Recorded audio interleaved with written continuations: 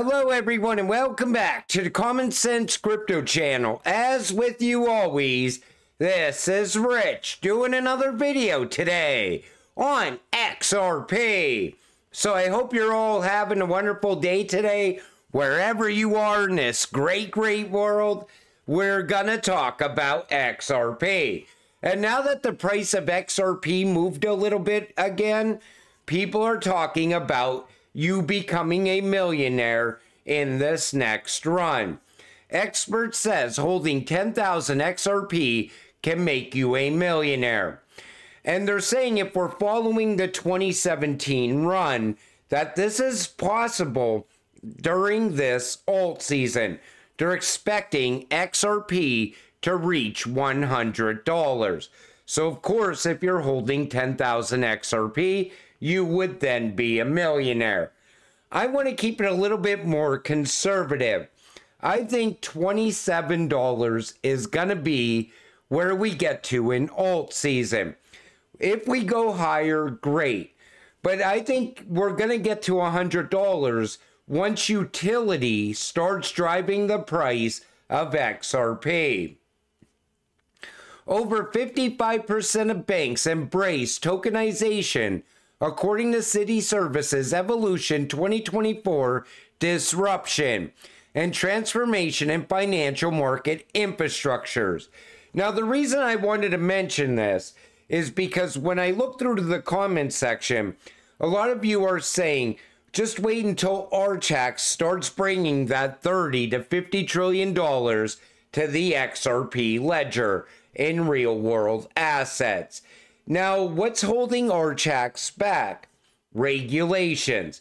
Once we get clear regulations, tokenization will also pick up a lot of momentum. Until then, it's like we're still in the waiting process of becoming rich. Just in, Indonesian crypto exchange Indodax goes offline after a $22 million hack. Exchange investigating. Services suspended. Like I'm always telling you, this can happen on any exchange at any time. You don't leave your groceries at the grocery store. Don't leave your crypto at the exchanges. No exchange is 100% safe. And I was talking about wallets the other day on X again. And I want to clear a few things up.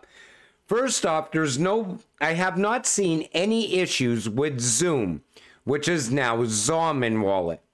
I also have a Bitfrost wallet. I also have a Decent wallet and a Ledger. The reason I have all these wallets is because I spread my crypto around amongst a couple of different wallets. Because we don't know what's going to happen with the wallets either going forward. I'm sure Decent is going to be fine. I'm sure Ledger is going to be fine. Zomin is going to be fine. But at some point when AML and, anti-money laundering and know your customer hits the wallets, I'm sure some wallets will not meet regulations as well. Because there's going to be a time where you're spending directly from your wallet. That's why I see KYC and AML added inside wallets at some point. But we're not even quite there yet. But I wanted to clear up the fact that I see those as safe wallets. I use them myself. Oh my God, look at Gensler's internal comments that the SEC mistakenly posted publicly. Now I just want to point out one right here.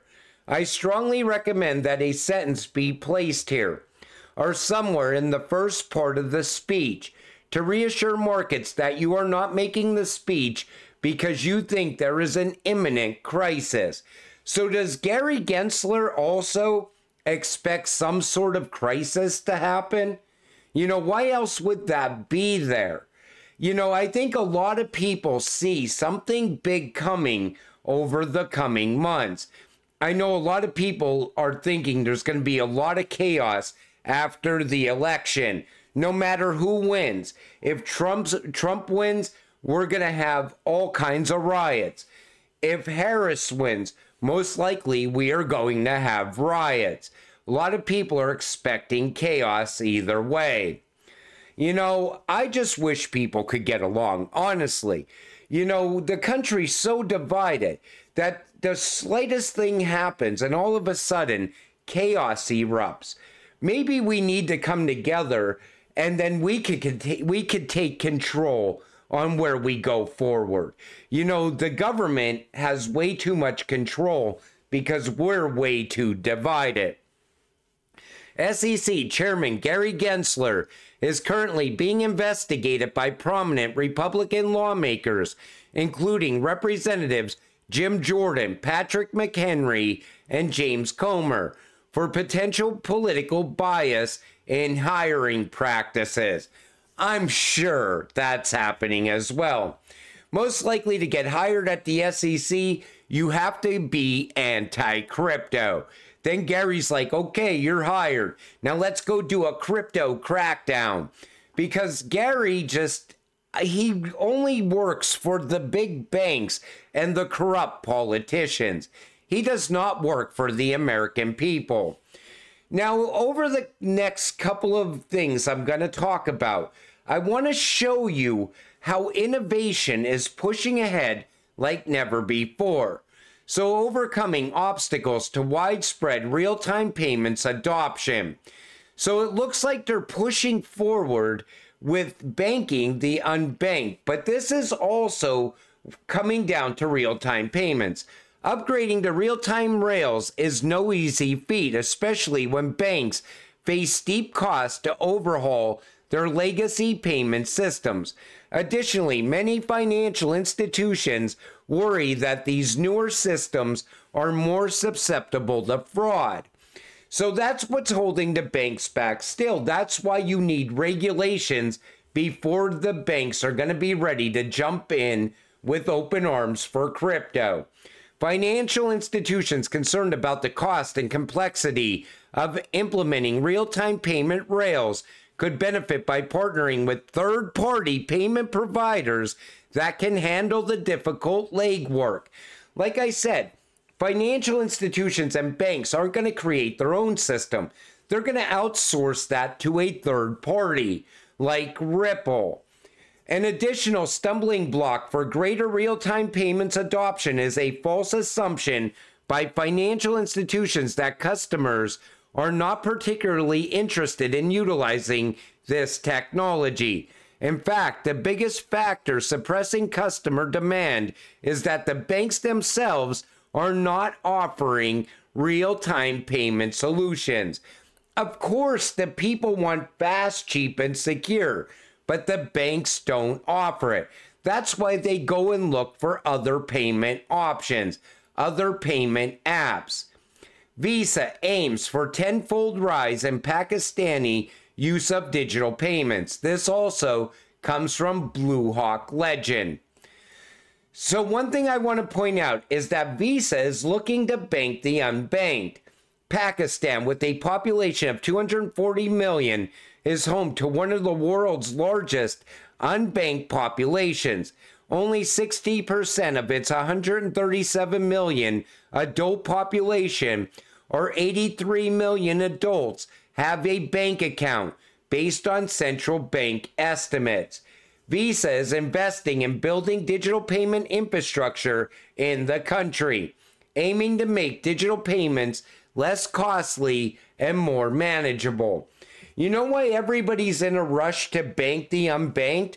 Because once everybody has access to a bank account, that's when they will flip the switch. Microsoft makes quantum breakthrough, plans commercial offering. Like I keep telling people, it's going to happen long before 2028. And we know that quantum computers can break Bitcoin. So is Bitcoin even going to have a run in 2028? And it looks like Microsoft is ready to go with this right now. Our goal is to empower governments and organizations to tackle scientifically and commercially relevant problems with today's most advanced computational solutions. from designing and predicting properties of chemicals and materials, exploring molecular interactions, simulating complex chemical reactions, and more. So they want to get this implemented inside of governments and commercial also. And once they get that, then all of a sudden, they will continue to push ahead. Technology does not slow down, is what I'm telling you. And if Microsoft is pushing for this right now, most likely we will see quantum computing pick up so much adoption over the next couple of years. By 2028, I think IBM is right. You will have a desktop version of a quantum computer because you see how fast technology advances. First, it's an announcement, and then all of a sudden, it's everywhere. Mass adoption quickly happens. Breaking, Ford, Toyota lead in blockchain innovations as autonomous vehicles become reality. And again, you see the car companies pushing towards blockchain. This is going to continue to build more and more momentum over time as well. Because if Toyota and Ford get the upper hand on the competition will also push in this direction. But what I'm showing you here is this. Technology is not slowing down. We are pushing full steam ahead into the digital age. ARC just released a report on humanoid robots. If humanoid robots are able to operate at scale, they could generate $24 trillion in revenues. Having talked to dozens of Fortune 500 companies, the size of this market is incomprehensible. This is still going to continue to grow out as also. AI is going to steal a ton of jobs over the coming years. It's not going to create as many jobs as they keep trying to tell you. And a lot of people, this is your one shot to get rich before it happens. You got to get rich before AI takes your job. Because, you know, remember when it was only going to take like customer service jobs? Then all of a sudden we see AI advancing in healthcare. You see AI even arguing court battles. I just seen that like a year or so ago, where an AI talked out a full court proceeding dealing with a DUI. So it's going to take jobs that we haven't even thought about yet. Sure, it's going to create some jobs, but where do you think that universal basic income is going to come from? AI creating revenue. There's going to be taxes, and that tax money is going to go to universal basic income. It's the same way people always said, nobody wants universal basic income. People will line up for miles to get it. Same thing with cashless society. If people are given incentives to go cashless, they will go cashless. And it's like anything. The government gives out a few things for free, so adoption happens. But you got to get rich off of your XRP. This is your one shot in your lifetime to get generational wealth. You have to take this shot. The fourth industrial revolution's here. The fifth industrial revolution is rising at the same time, and they're colliding together. This has never happened before in history. You know what else never happened before? Retail beat the institutions to crypto. That's how big of an opportunity this actually is.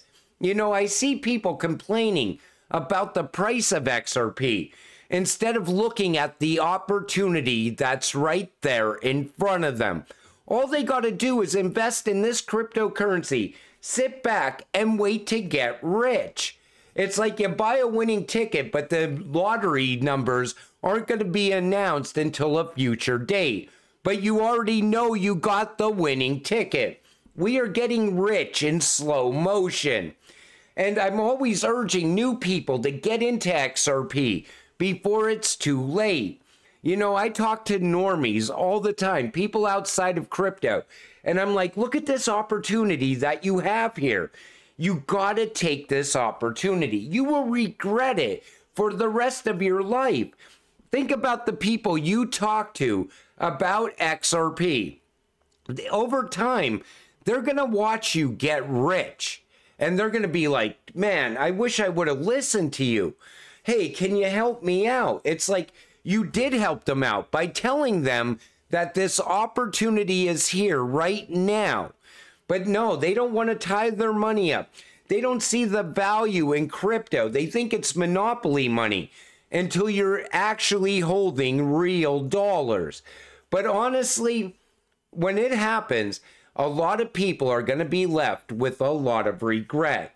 Just be happy you're not going to be one of them.